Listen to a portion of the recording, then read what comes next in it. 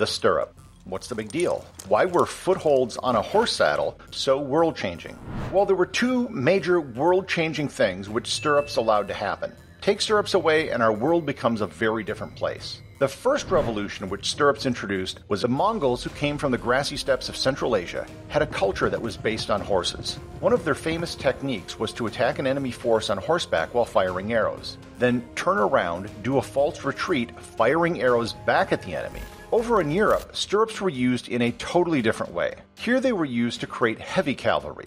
The stirrup allowed an armored knight to remain stable on their horse while using their sword or a lance. This created the medieval version of a tank, an armored rider on an armored horse. The stirrup, an idea that can create empires, topple kingdoms, and establish economic orders which can last for centuries.